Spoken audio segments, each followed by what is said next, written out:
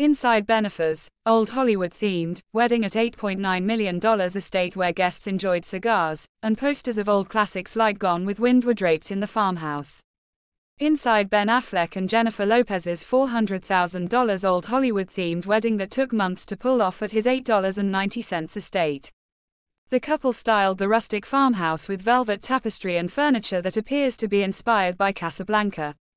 Wooden signs and Edison bulbs complemented the venue where guests enjoyed cocktails and cigars after the ceremony. Ben Affleck and Jennifer Lopez's wedding on his $8.9 million estate saw guests enjoy cigars among posters of old classics such as Gone with the Wind that were draped from the farmhouse.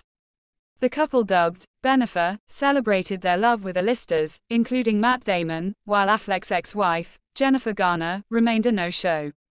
To complement the theme, Lopez wore a stunning white, Ralph Lauren couture gown complete with a long train and veil, while Affleck looked sharp in a complimentary white and black tuxedo.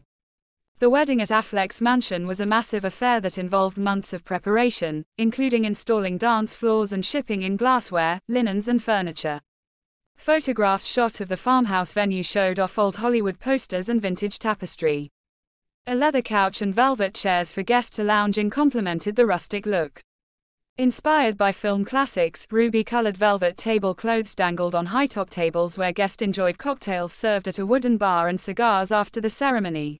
The property was originally home to a thriving rice plantation known as Hampton Pastures and was owned by Roswell King. The plantation was worked by slaves and Creek Indians, and the property dates back to before the Civil War.